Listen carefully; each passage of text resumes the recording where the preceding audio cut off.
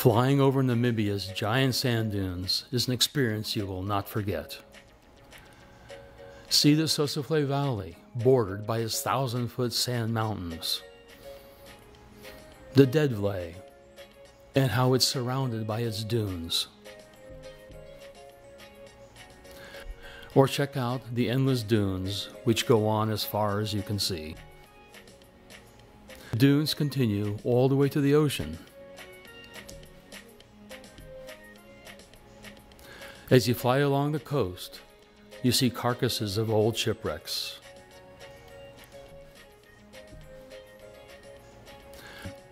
You start seeing colonies of Cape Fur seals as you get near Walvis Bay. And then the large armies of pink flamingos. Walvis Bay is home to 40% of all South Africa's pink flamingos. Studies have found that it's a safe haven for 70 to 120,000 birds and about 200,000 on their natural migration route to and from the Arctic.